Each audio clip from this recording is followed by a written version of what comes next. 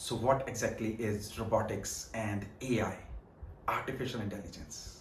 It is like solving the intelligence. So what to do by solving the intelligence?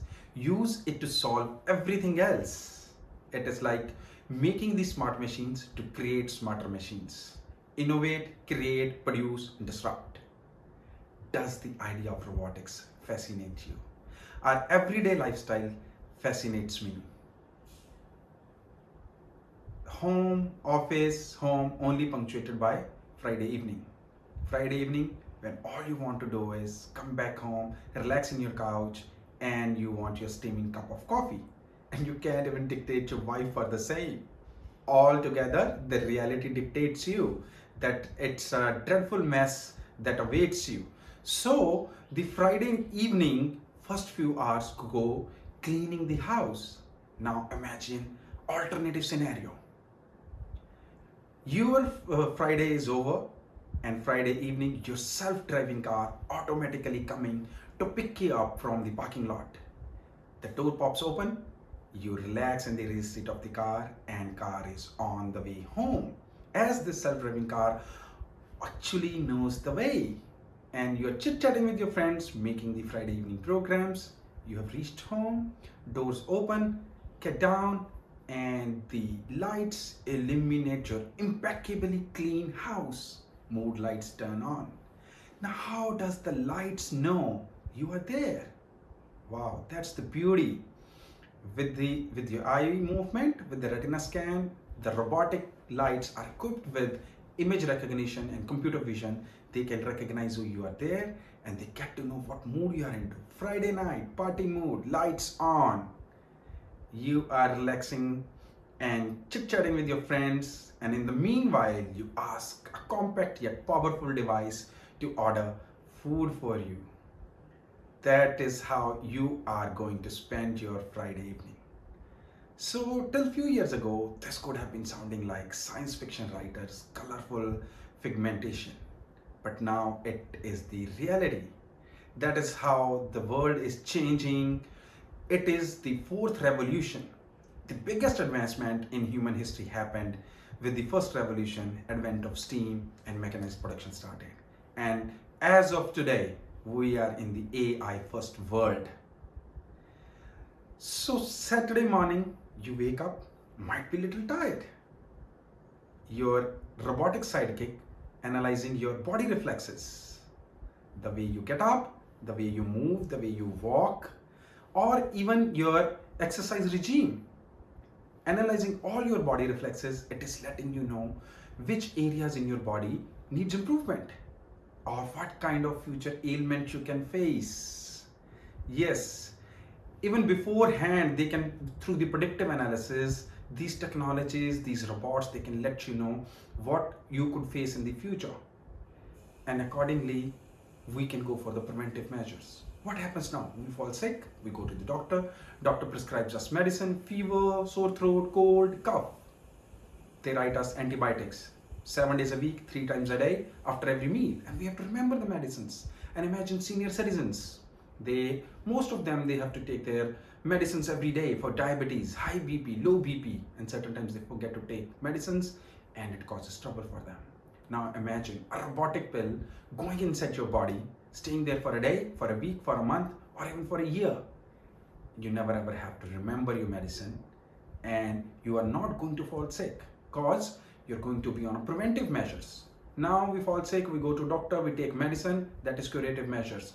Body reflexes being analyzed by these your robotic sidekicks are going to put you on preventive measures. After getting your morning routine done, you want to play your game. You always aspire to be a pro golfer. But you don't even know how to hold the golf club. So now, but you're very keen on playing your golf game. Again, your robotic sidekick, even your phone camera analyzing you can make you pro at the game. How you hold the golf club, how you twist your wrist, or how you swing the ball. Each and everything, taking note of that, as well as taking note of the actions of your fellow golfers. This robots and the technologies can make you pro at the game. And in the golf, the length of the grass blade, the kind of wind blowing, how the fairway is turning, each and everything matters. And these apps can beforehand let you know each and everything, and you can be the pro at the game. And how are you going to maneuver around? Imagine yourself on e-mobility robot. You're standing on the e-mobility robot and just thinking to move and maneuvering in the entire golf course. There was this guy who was very, very fascinated towards technology. Since his childhood, he was very keen towards science fiction movies, and he wanted to make a difference for himself, and he wanted to make a difference for his fellow citizens. He wanted to create something unique, and what he did, he brought e-mobility robots to India. E-mobility robots, kickbots, where you stand and you think to move. When you think, body reflex happens in your body. And these e-mobility robots can sense 200 body reflexes per second. Isn't that interesting? 200 body reflexes per second. And you just stand on them, you can commute from one place to another, go anywhere you want, anyone, regardless of their age, geographies, demographies, their gender, they can ride it, and there is no running cost involved, zero pollution, as no gas, no petrol, no diesel is required, so it is even taking care of your carbon footprints. So you just stand on it, think to move, go anywhere you want to go. This is the future right here. Now, while you are maneuvering on your golf course on the e-mobility robot, suddenly the sun is too bright and you need your new golf cap. How you want to buy that? Easy. You take out your cell phone, you want to buy it online. And now you know how the shopping happens online. Who is taking care of the logistics, the global supply chain, the inventories? These are again the warehouse robots. Warehouse robots are one of the biggest things that has happened to mankind.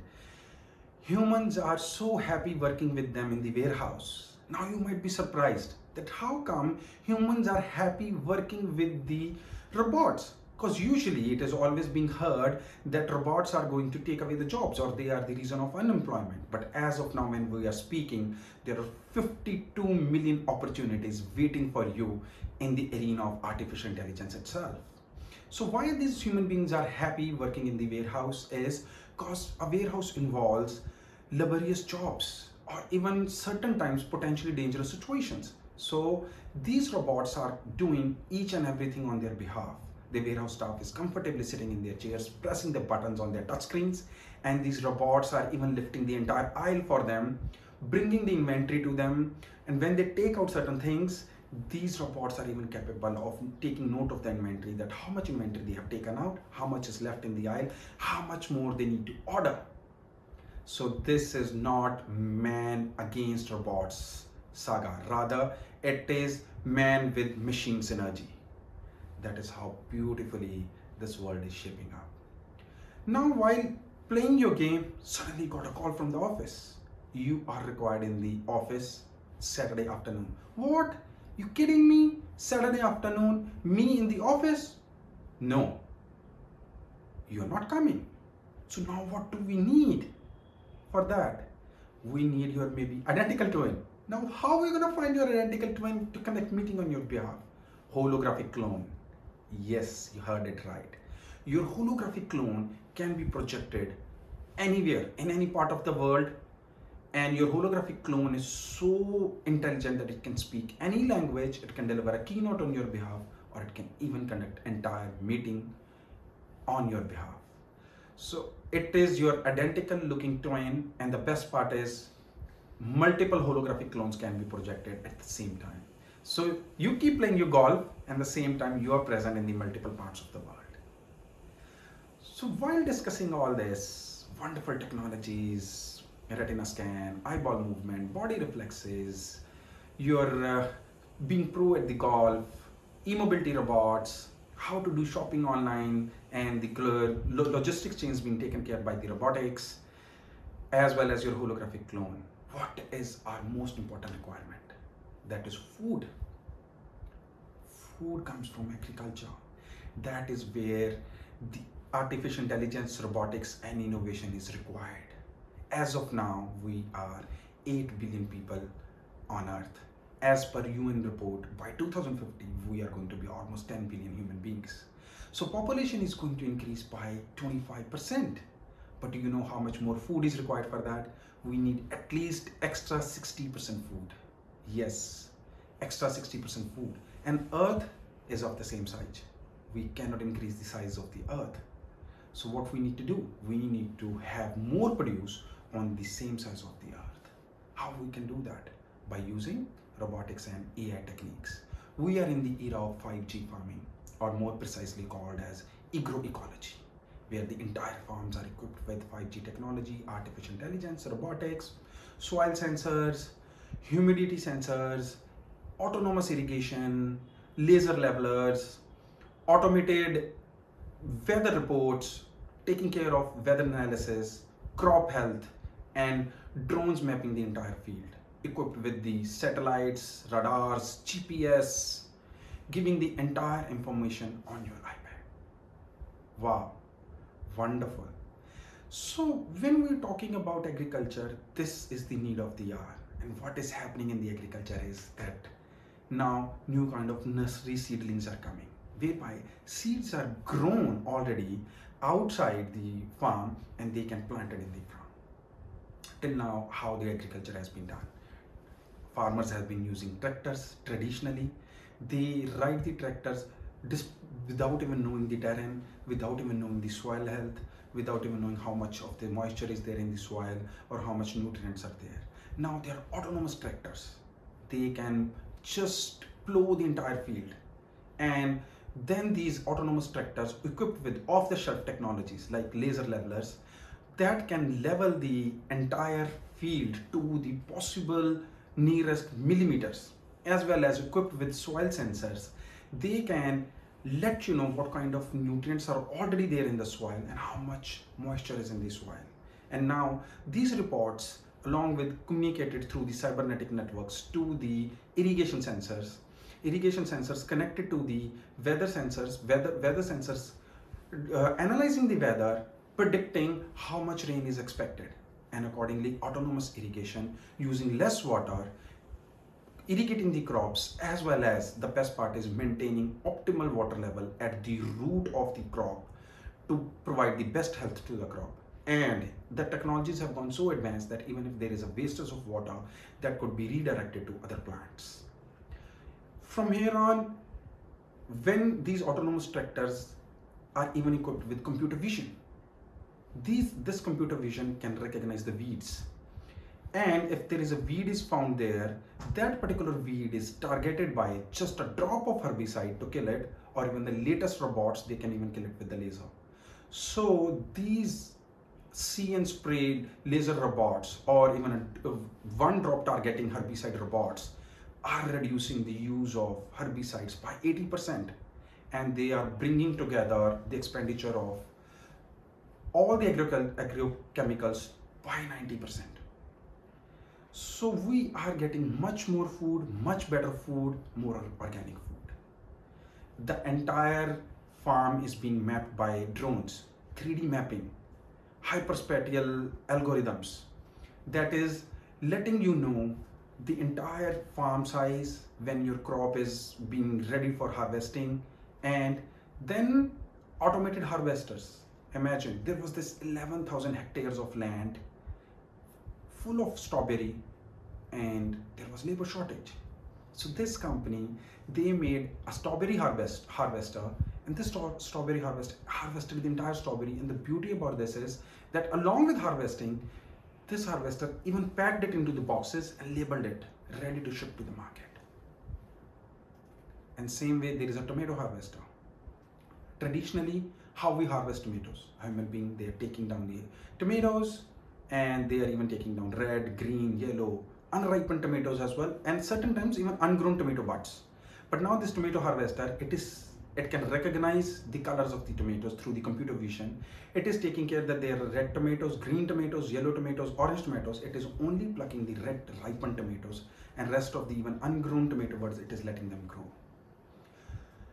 There is this university, they made the same tractor, and it is capable of moving in any kind of soil, any kind of muddy waters, equipped with soil sensors, equipped with humidity sensors, and equipped with sea and soil sprayers, as well as it is reducing the use of fertilizers to the bare minimum, whereby soil health is coming up. All these technologies put together is giving the entire information on your pad, whereby you are ready to sell your produce to the market.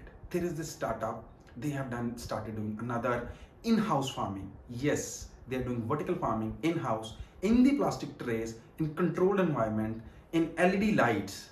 And what they're doing is, why they're doing it in the plastic trays? They're delivering these plastic trays directly to the end user. They're growing red paprika, jalapenos, mushrooms, tomatoes, and they are taking those trays and delivering it directly to the hotels, cafes, restaurants. And what these hotels are doing, when they receive the order, then they are plucking the fresh produce. So you are getting the food on the table with the fresh produce itself.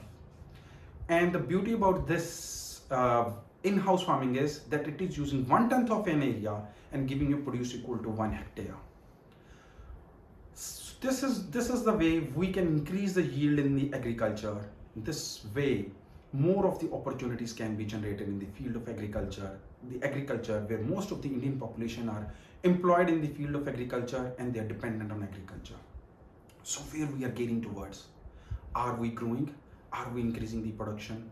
By 2030, India is going to be the problem-solving machine for the entire world. Bringing these technologies to the grassroots level, India is empowering its people and making these technologies reach to the remotest of the areas, making technology possible for everyone growing, nurturing together.